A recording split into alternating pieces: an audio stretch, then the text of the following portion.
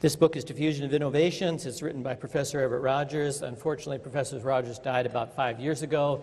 He's the most important name in my field, the field of communication. This is the most cited book in the field of communication. It's one of the 10 most cited books in all of the social sciences. I'm going to give you now, in like 2 minutes, the single most important point that's in this book. One of the key things this book has to say is that the hypodermic needle theory is in fact wrong. This is the way most people think about communication, and it is the wrong way to think about communication.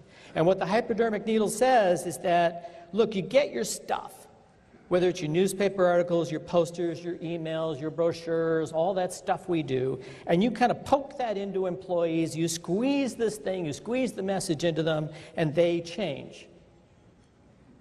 What we know is that this doesn't work, that communication doesn't work that way. Rogers' book shows that roughly 2 to 3% of people will change their behavior based on a mediated message in this format. So the major thing we are continually doing is just blasting people with information about safety isn't going to change behavior. We know that that doesn't change behavior.